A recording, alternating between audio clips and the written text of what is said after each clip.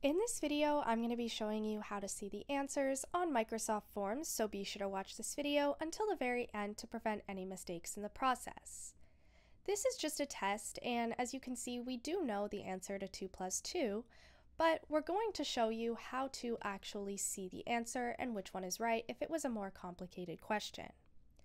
You're going to right-click and click on Inspect. Now, you're going to make sure it's on the Elements tab, and then you're going to make sure that this little option is clicked as well. It should be blue when it's selected. Now, you're going to actually click the answers and see what the code says. As you can see, if I click option 6, it says false in the element. If I click on 5, it also says false. And if I click on 4, true is then highlighted, so that means that is the correct answer. That's really all there is to it. You can do this for as many questions as you want, but be sure to leave a like, comment, and subscribe to the channel. Thanks for watching. See you in the next video.